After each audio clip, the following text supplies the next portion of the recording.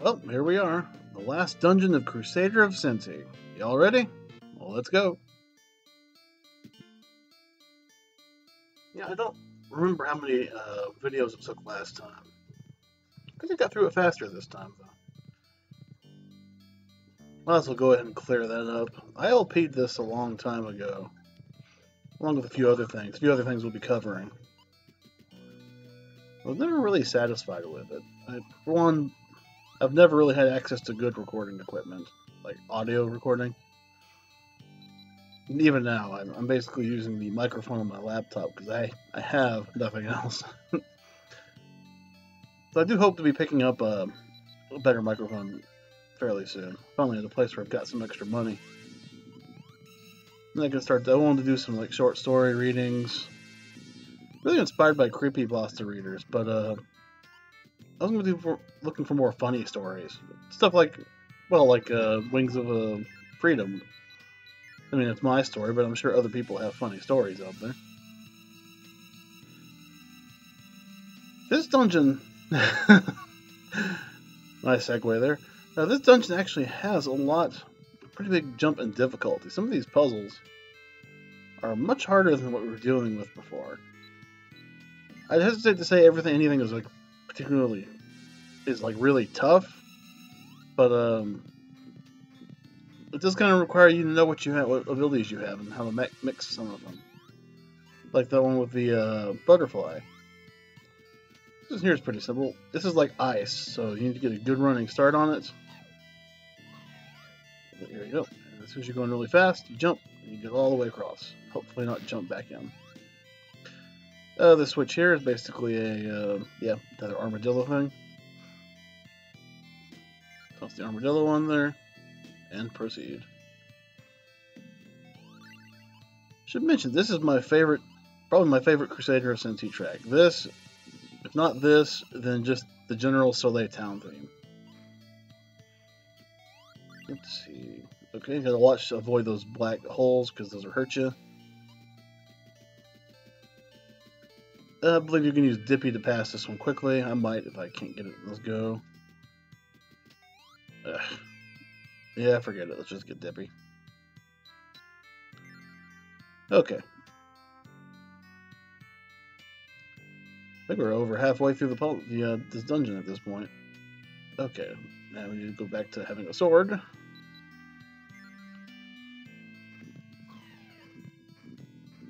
I'm not sure. I was never really satisfied with my old LPs. Felt like I was trying to ape other LPers too much.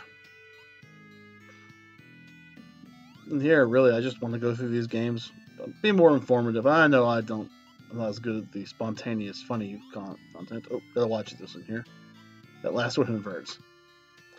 Okay, for some reason, these won't hurt you, unlike the ones we passed earlier. This was kind of interesting. And if you get to equip the butterfly, it basically just have to throw your sword over here, and when you throw the sword, it makes the tiles appear. It's best to use the Moa and the butterfly, though, so you can go ahead and clear off everything. You try to do this on the go, you're going to end up in trouble. You definitely want that golden apple. Okay. Some might argue the squirrel thing would be useful here, the squirrel and butterfly, but no. Just no. Okay, we're not going to do anything too fancy here. Again, as a kid, I was always obsessed with doing every little square. No, I guess I'm just much more practical. Just get enough. Get a good two tile spot path. Oop, I gotta watch it here. Yeah, see these tiles, even though they're here now, they will break as soon as you start sitting on them. You want to make sure you get there pretty quick. There we go. Okay, and yeah, let's switch back to our standards. Yeah, see, they're cracking really fast. And I bet one more would have me at 4 big hearts. I wonder if that's how many there are in the game. I've just missed one. Probably. Some secret somewhere, or something I passed and just didn't think about. Always a problem on games you have to backtrack. Okay. Again, you can use Dippy to pass through these quick, but okay. We're right at the end now. Okay. I'm guessing this is like the moment the monsters came here. They mentioned they've all been sealed here by something called spirit energy.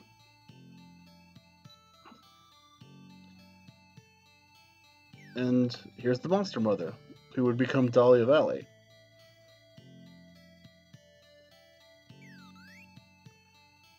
Okay, they go just really kind of find out the full backstory. Basically, oh, I'm gonna wait for her to say it. There you go. They say world. I mean, I guess it means some sort of like other realm connected to the planet. Maybe like where the Espers in Final Fantasy VI hid away or something like that. See, it says return to their planet, but it kind of says the monsters are all aliens, which is weird. I suppose it's not. It might be a translation thing. I'm not sure if I don't think the American version says another planet. Long story short, though, we need to beat the Spirit Force to get all these monsters home, to give them a way home. And the Spirit Forces are guarded. The Spirit Force is guarded by these other 5 forces, who happen to represent the senses. First one I chose is the eyeball one. The trick here is you can't see him, but you got to hit him with your sword anyway. You could possibly use like the butterfly to make this a bit easier, but I don't know. As soon as you can get, I should do the super cold match. It might be a little faster. Oh no, I'm doing a ton of damage as it is. Okay, now that you nailed it, once you nail him, he doesn't. If I wanted to make this boss fight harder, like being a programmer, if I was a programmer, just definitely when he gets hit to have him disappear and disappear somewhere else. Even then, though, it would just make the fight longer. It wouldn't make it better. Well, there's sight. And moving on to the next one. Oh, yeah, if you get hurt, you can come back and talk to Monster Mama. She will heal you up. Okay, this must be touch. And as I recall, this is kind of like the Baron monster where they can't really hurt you. They can just shove you around. In this case, in the spikes.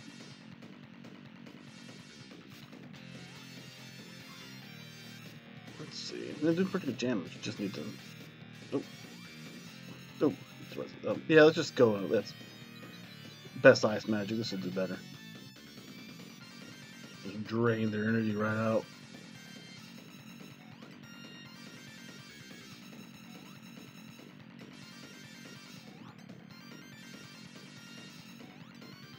Yeah, it looks like it's doing about 4. Yeah, about 4 per hit. So my standard restored only does 2. Okay. A shame it doesn't amplify the power of the sword. That would make it a monster.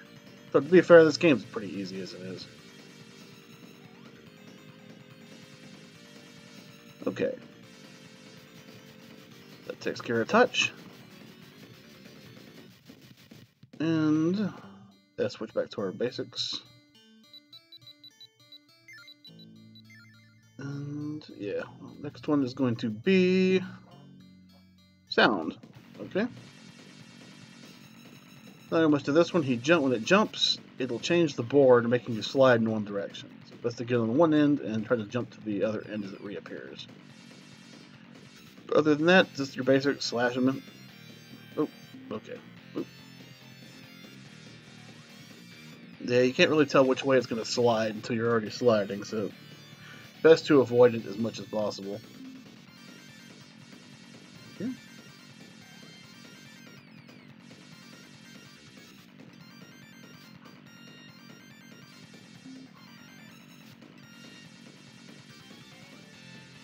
Okay, getting close. Yeah, I'm gonna get this up by Monster Mom when we're done with this one. So I have to give them credit.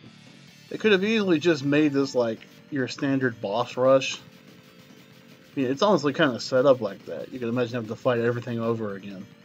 But they actually went to the trouble of making 5 different challenges.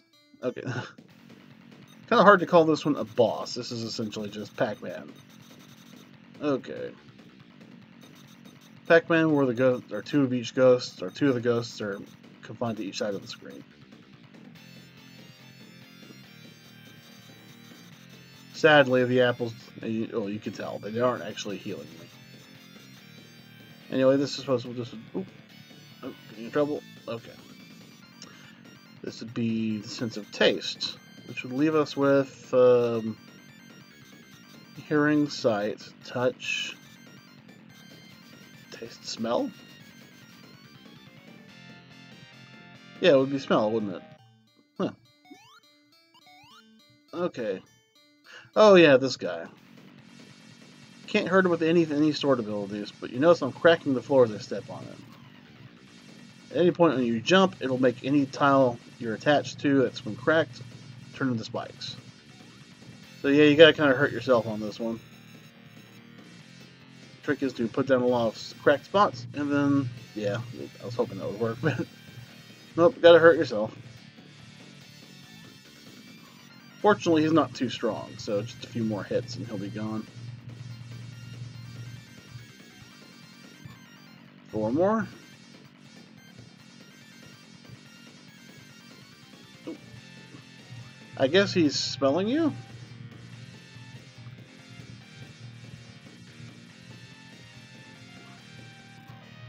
One more.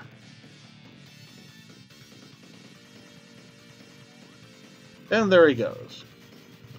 As the 5th of the senses taken out. Now we only have the spectral force, the thing that's keeping the monsters from going home. Gonna get healed up real here. Okay, and let's do it. Last boss. Well, let's go. Okay, the trick to this one is you can't hurt him until you have him activated. He's active when his eye opens up in the middle. The only way to do this is to hit him with the dodo power. Like so. Again, you can quickly switch and get a free hit off on them. Again, if you know what you're doing, this is not a hard fight. I've already cut him down to half. Oh, missed him. Well, lucky though, I might be able to reattach the dodo thing. Nope, didn't work. Okay. Might be because of the flame. Yeah, there it goes.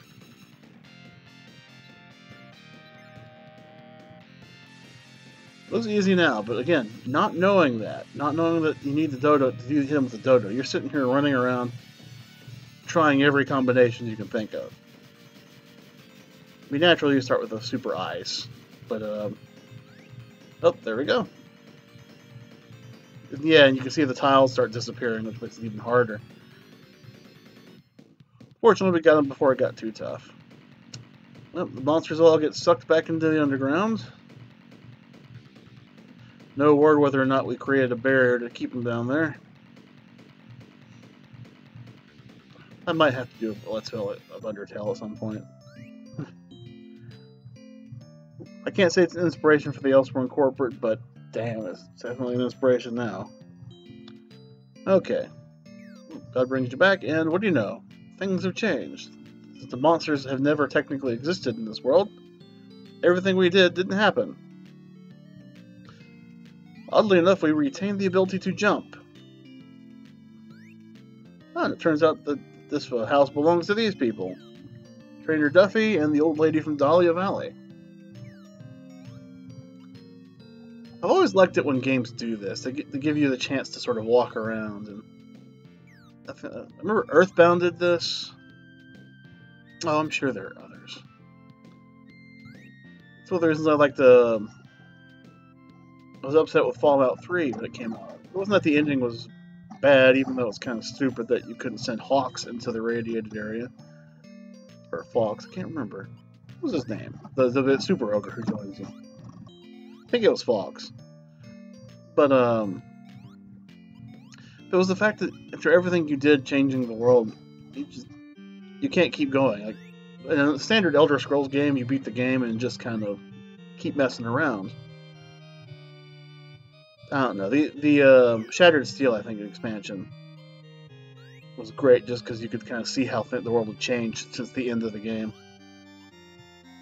I keep getting sidetracked. We're done, and just kind of going through town talking to everybody. Let's see. I don't understand this. The plaza doesn't exist yet. Because they're building it. I don't know. I'm trying to figure out how the monsters had some sort of impact on when it got built. More than likely, the programmers just didn't want to have to put that area in. Let's see. Yeah, the statue of the goddess looks like a mannequin without arms. That's just creepy. Okay. Let's see. Oh, there's my friend Alice. Oh, my dog is gone. And she's saying I need to go walk him. Fair enough. Can't talk to animals anymore. Let's see. Oh, this is the, Oh, okay. Hopefully it's not contagious. This is the inn, I believe.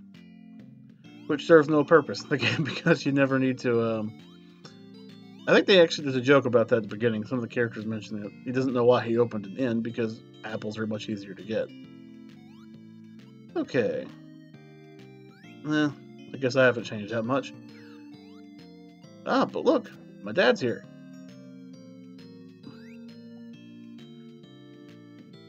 Yeah. Okay. Let's see. Johnny's not here. Says he might be with some other dogs. Well, we've seen another dog in this area. Let's go and finish checking out this stuff, though. Oh, it's the couple that eloped. So they just married a little bit sooner than this reality. He kind of looks like you in a strange, like it.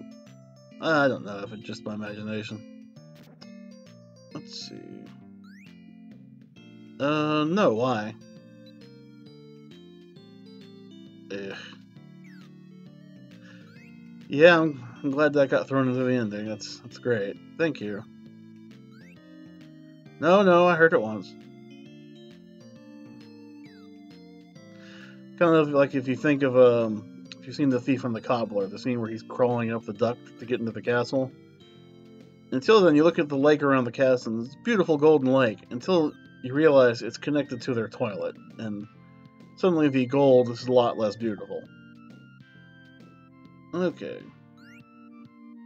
Let's go see the king. You're 14 years old. What are you doing? You're 14 here. Huh. You take care of yourself. Cool by me. Sure, I know what the symbol is. Everybody knows. Maybe you could remind me. What is the symbol? The statue of the goddess. Oh, the armless mannequin again. Very nice. Very uplifting. Let's see. Well. We meet again. Yeah. A little bit born in the wrong century. I'd like to think he remembers the other reality. And now he's just freaked out because everyone thinks he's a psycho with a sword. I guess that's a bit sadistic. I mean, damn. He probably spent his whole life thinking he needed to be a hero and to suddenly find the world like this.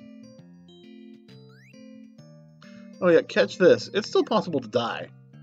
You can sit there and jump into the fire until you get killed. Obviously, I'm not going to do that, but I don't know if that was something they threw in there for the heck of it, or... Oh, well. Well, obviously the switch is open, because we don't have a sword to throw. Oh, and there's a dog. Looks like the king's pug. And there's our dog. Let's see what the maid has to say.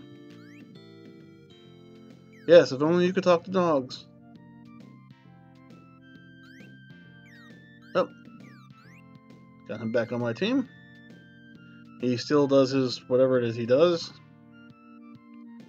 Which in the universe without monsters is extra useless. I'm just kidding. He's an adorable little mutt. Well, talked to everybody. Got our dog.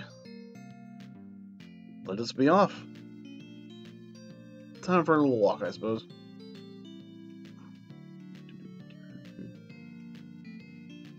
Yeah, I've done everything. There's nothing left.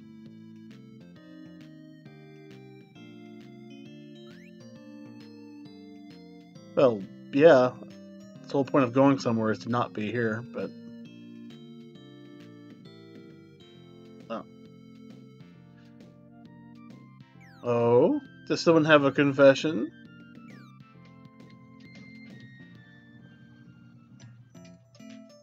And that is Crusader of Centy. The ending credits, we're going to be walking our dog and meeting up with all of our animal friends. Which I guess means they all remember what happened too. This is a great little adventure game, and I really don't see how it's avoided the Virtual Console. Then again, we're talking about the company that took forever to bring us Earthbound, so take it as you will. In terms of the Elsewhere Corporate, I'd have to say the story as a whole kind of taught me that villains aren't necessarily always, just one note. This is something I've heard the Spoony one mention before, is that the concept of a purely evil villain is kind of silly, because everyone is the hero of their own story. In this case, the monsters we saw by our time were all sort of savage, but back in the beginning, they were brought here by accident, and they couldn't get home. By freeing them, we've, made a better future. Presumably the monsters are happier wherever they are, too. Or, they're sealed underground, and slowly growing in number until they're overpopulated, until one human child falls down, and you know what, no, we might do an Undertale playthrough later, but we'll get to that then. Till then, just keep watching the ending credits. It's funny that the dodo is there, because that sort of implies... Oh, well, that implies probably more, and I'm probably thinking too much into it. That dinosaur's a lot bigger than the rest of them, though. Tippy got huge. Well, in any case, that's Crusader of Centy. I hope you enjoyed it, and next time, I think we'll start on Soul Blazer. Until then, sweet dreams.